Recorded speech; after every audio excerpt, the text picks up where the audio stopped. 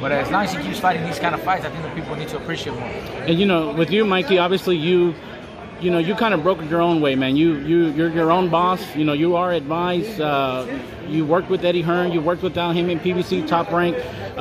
How difficult, in your opinion, would you say if Canelo's victorious, him fighting a Caleb Plant, possibly using Eddie Hearn to broker a deal with Al Heyman?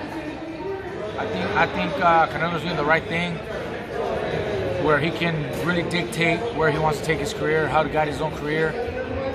Working with Eddie, I'm sure they've structured a great deal together. Yes, sir. Whether it's fight by fight or 2 fights or 3 fights or whatever, I'm sure it's very beneficial for Canelo.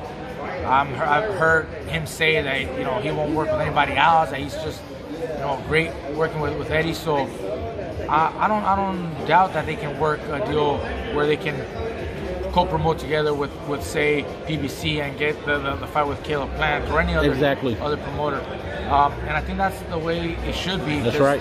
That's the only way to get the fights done. That's right.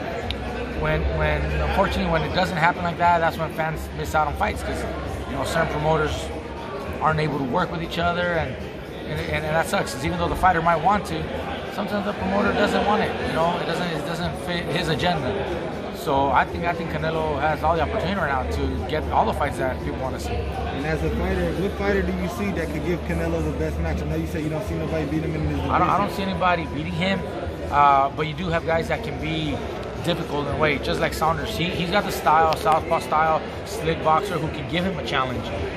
Boo Boo Andrade is another fighter, maybe not as strong and big guy, to possess a threat, a powerful threat to Canelo, but the style, the trickiness, the slickness of Boo Boo Andrade is one of those that can be difficult for Canelo. Those are the guys that can do that. Caleb Plant, he does have power, even though he doesn't really go after the power. He has power. He's big, naturally a big dude also. He's got the skills to do so. So those guys can all give Canelo a challenge fight, a difficult fight because of the style. I don't think they hurt Canelo. I don't think they beat Canelo. Canelo's running through everybody, and I think he's in his prime. He's unstoppable right now. And as a fighter with the fighter mentality, you